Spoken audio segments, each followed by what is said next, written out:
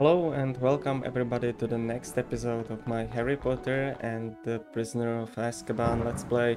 It seems we are going right into a Quidditch game, so let's go. Harry was excited to be playing in the first Quidditch match of the season. It's funny how they use the Chamber of Secrets models for the other players and only for Harry they used the new model. Yeah, we don't actually play Quidditch in this game, we will just watch the game and see what happens.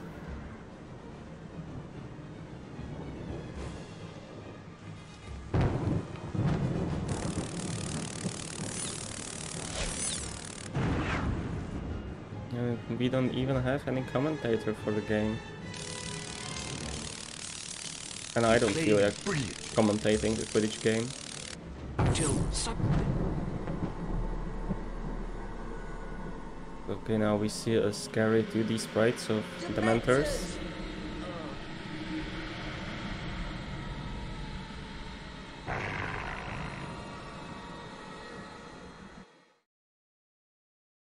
That was dramatic. Harry came away from the fall without injury, but he resolved to confront his fear of the Dementors. Professor Lupin offered to help him with anti-Dementor lessons. He asked Lupin about Sirius Black, the man who had been his father's best friend and had betrayed both James and Lily to Voldemort. The professor seemed reluctant to discuss the matter. We'd better get on with your anti-Dementor lessons, Harry.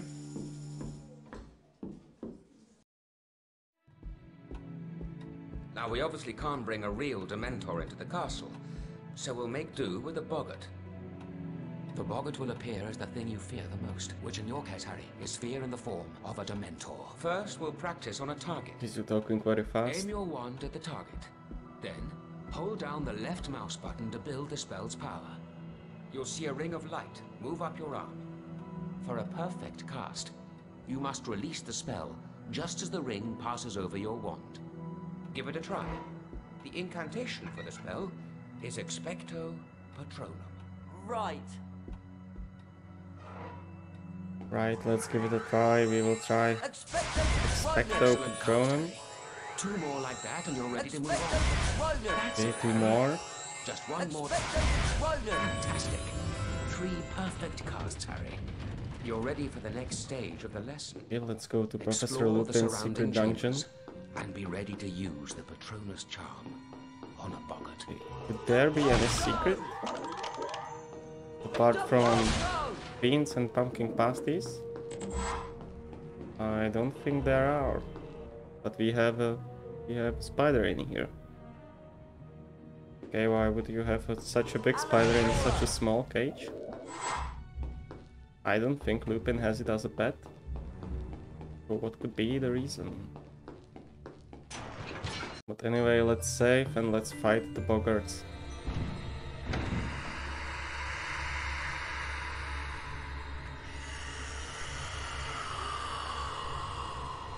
Oh, a Dementor! No, Harry, concentrate.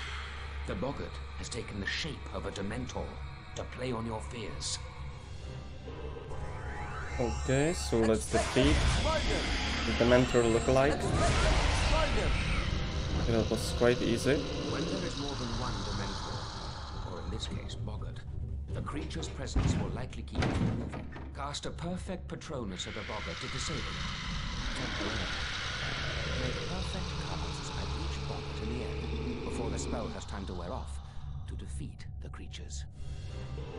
Okay, 2 more to go. Okay, is that it? I did it! Well done, Harry. It would seem you've mastered the spell. Brilliant! Oh, and there's a collector's card too! And okay, we got a visiting card as a reward. Okay. And it seemed Professor Lupin just did what Voldemort could not. And he just killed Harry by this conveniently placed trap.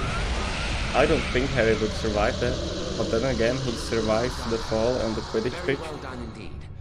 Please forgive the trapdoor and so forth. It was necessary to see how you do if the Dementors took you by surprise. Yeah, sure, it was You did necessary brilliantly. to fall Thank you, down Professor this Lupin. big pit by Dementors. After the anti-dementor lesson, Harry asked Professor Lupin if it was true that Sirius Black and Harry's father had been friends. Professor Lupin seemed disturbed by the question. He would only say that he had known Sirius once, or thought he did. Ah! Scabbers is gone! And you know what I found on the floor? Cat's hair. Orange cat's hair. You're not suggesting Crookshanks? I just heard they're going to execute Buckbeak because he attacked Malfoy. No!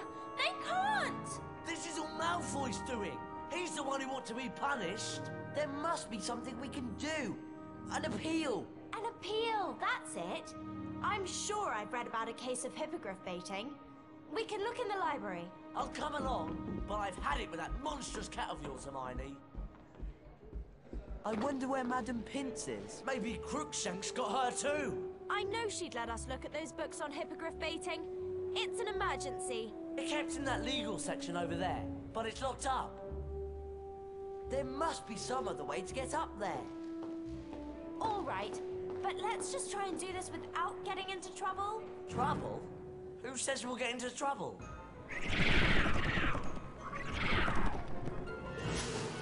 Okay, so we are in the library. Let's fight these books, and then we will have to go to a legal section, which is locked up for some reason, like if it was some restricted section.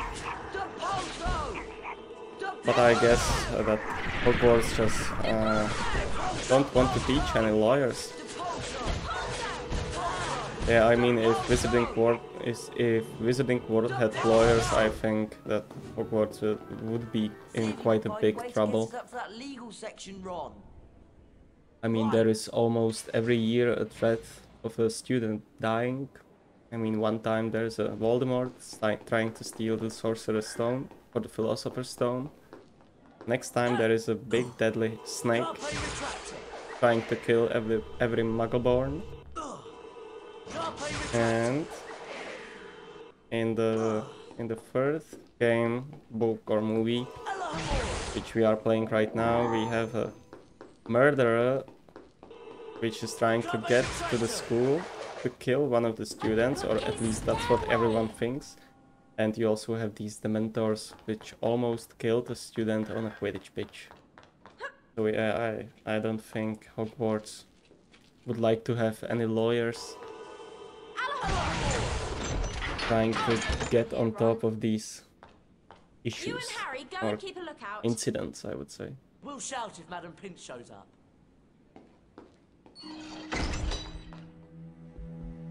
Okay, so it seems that we are splitting up from everyone else.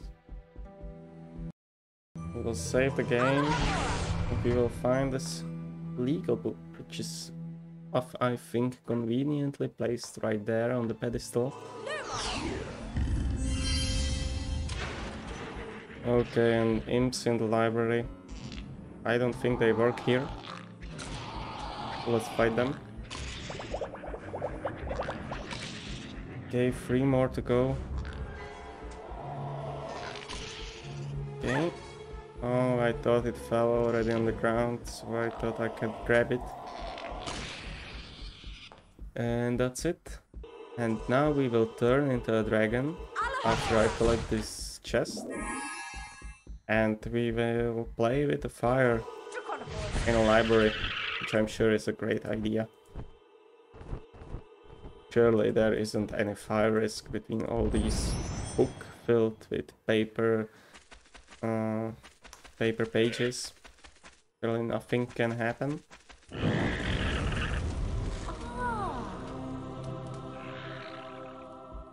Okay, so in fact nothing happened. We just lit the fireplace.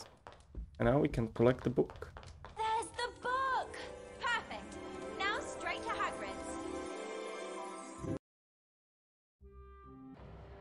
Did you find anything that could help us with Buckbeak's defense? Yes, and I've already dropped the book off at Hagrid's. How could she? How'd you do that? We only just left you. Well, I took a shortcut.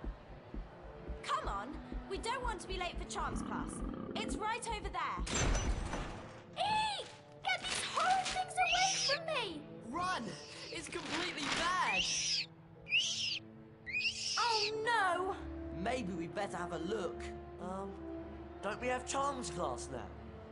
Yes, but I think we have time to teach that thing a lesson. Whatever it is. It's up to you, Harry. You know what? I think we should go to the charm class. And I will visit this in one of the final episodes.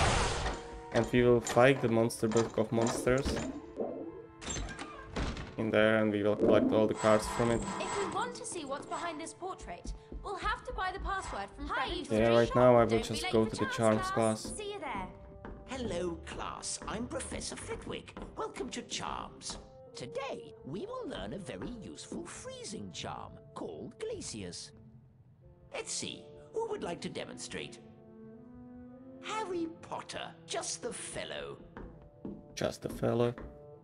If you'd like to step through this door, we can begin the Glacius challenge.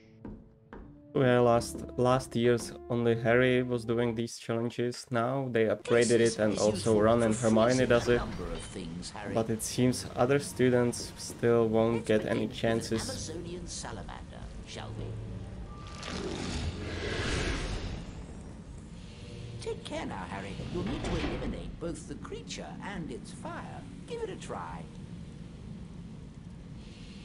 If this is Amazonian salamander, wouldn't there be a lot of forest fire in the Amazonian forest? I mean, the creature is constantly on fire. Surely it would be quite dangerous.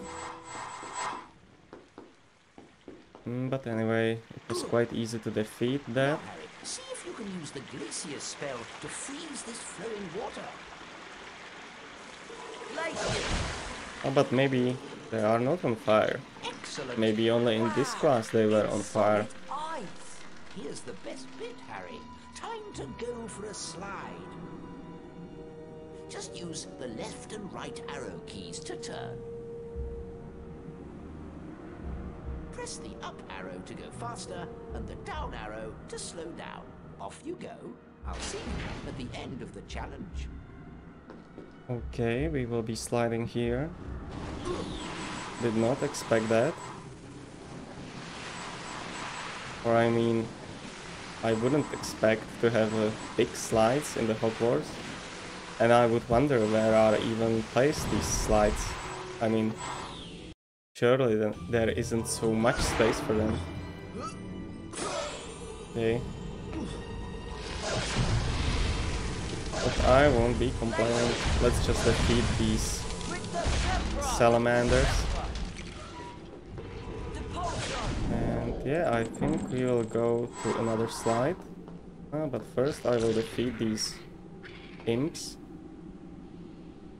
If he will be willing to throw a cracker on me. And he was quite kind. Okay, so we got 2 chocolate frogs. They are, I would say, too generous with the chocolate frogs in this game. I can't imagine how I could lose all this health when I have all these chocolate frogs.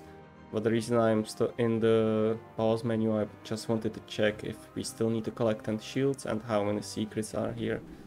So yes, the answer is we need to collect the 10 shields, and we just did collect the second one. And we should also keep a look on these secret rooms. We just found 2 and 3 more are remaining. Okay, so let's just slide down here. I wonder where it is. It looks a little bit like the place where was the Philosopher's Stone hidden in the first game. Also, it was under the school, and it was this big open place where you have a platform to jump around, and it looks quite similar to that. Okay, let's defeat those pixies. just 4 of them, and we can continue, but we will go down as there is a secret, and I hope it's another shield. And it seems like it is, but how should I grab it?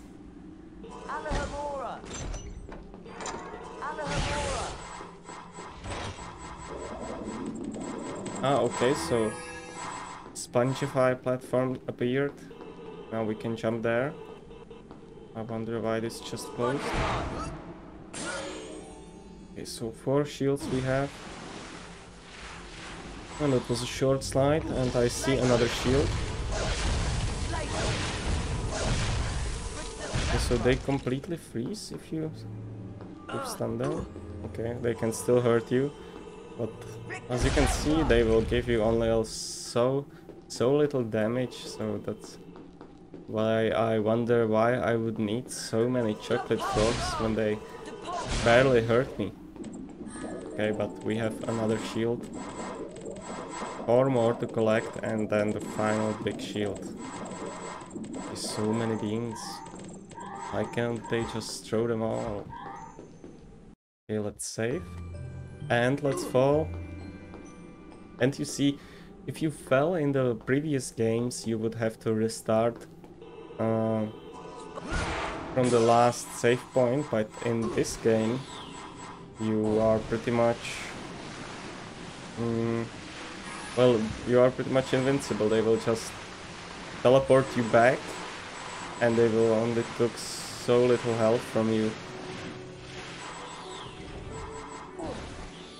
I mean, I don't mind. It's not a problem. It's a Harry Potter game. It's mostly game for kids, but the first 2 games were more challenging, and they still were pretty easy. So I think the previous games were just balanced better. But it's still a pretty fun game, although I heard, or not that I heard, I already played this game, but I remember that this game was quite short. I don't know if I remembered it correctly, but I think you just went through the classes, and then all the stuff that happened in the story happened in the end of the game, and everything happened so quickly. Now it just seen that I'm hating on this game, but that's not true. I enjoy this game very much. It's one of my favorite games, as it is a Harry Potter game. But yeah, it has its flaws. Okay, now we should go here. Let's fight another salamander. Let's grab another chocolate frog, which we don't need. And let's jump here.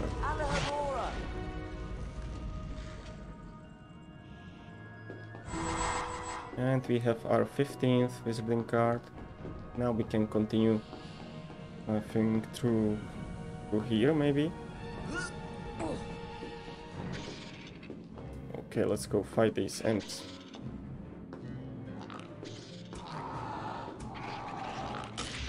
Okay. Oh, I so hoped that it would kill also the last one. And another wave. Okay. So another 4 of these. Let's defeat them.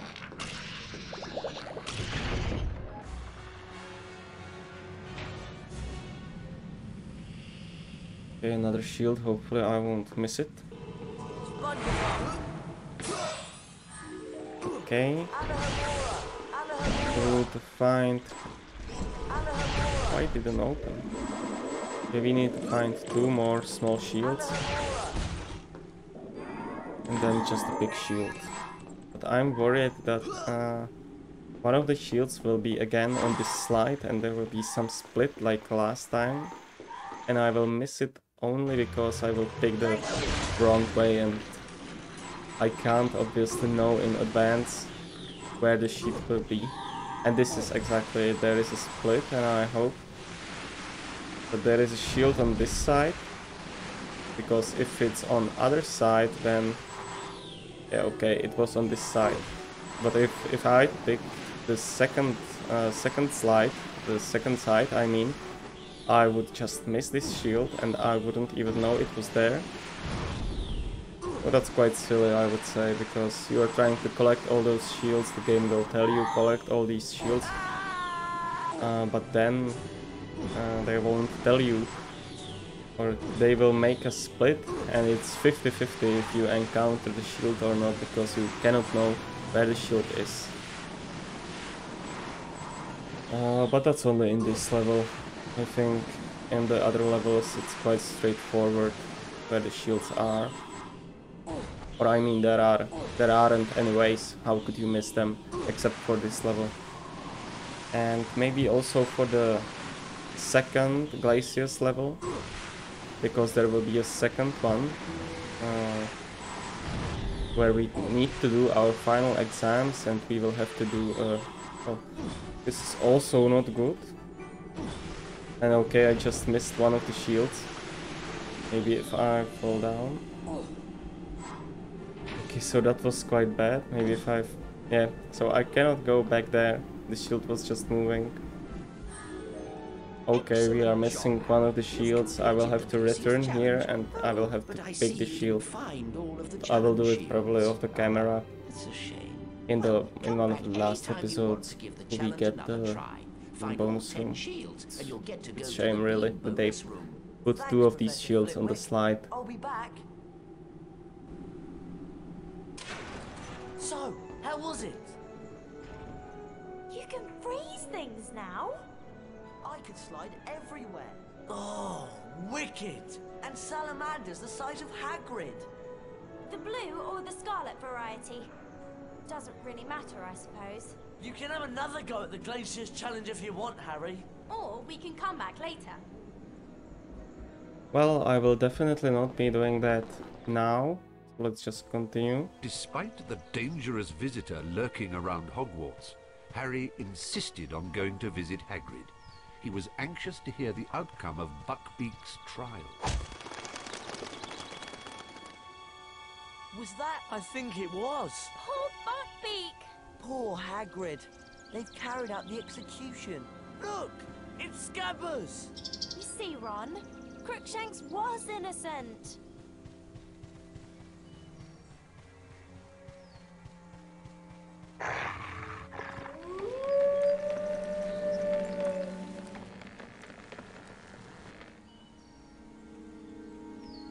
I've got to, you naughty rats! Well, as I was saying, the game is quite short. We are already here in front of the Whomping Willow, where Sirius attacks Ron and Scabbers. But we are just in the third episode and this is already happening. I think it took us almost like 9 or 10 episodes in the last game to get to the Chamber of Secrets. But here it's much faster. Where does this tunnel come out? I don't know. But we've got to help Ron. But anyway, I think this would be it for this episode and we will leave the Shrieking Shack for the next episode. So if you enjoyed this, you can leave a like. If you have any feedback, as always, you can leave a comment. I thank you again. I will see you in the next episode and goodbye.